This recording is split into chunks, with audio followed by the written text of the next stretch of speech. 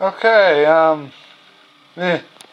first off, don't stop the video, just give me a minute, I'll explain all this. There's a method to the madness. Again, it looks complicated because all the wires are crammed together. But this is our 44 pin edge connector. See, we have 2 rows. So, to understand what I'm doing there, let's take a look at the manual for the SEHC. Okay, looking at our manual, here the 44 pin edge connector. You can see here SMTM, which is Tortise, slow motion turnout machine. And then sensor switch, and then detection circuit. Sensor switches are like control panel toggles to activate the tortoises. And the DS are the detection sections.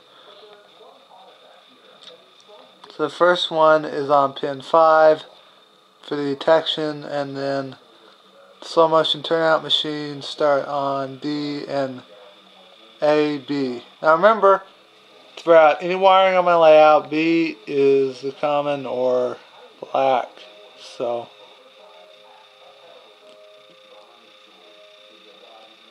that's what that's for. So look back at our board, and now this becomes a little clearer. White is Tortise machines, and then you can see red is for the blocks, and I've skipped every other. Sorry to block inbound, skipped one and soldered. And I've just done that down the whole length of the board, just like the instructions. So the next step is to get this down there and see if I can get all this connected right. And then connect the signals up, and then I can move on to all the computer programming. But basically what this does is enables, by the time I'm done,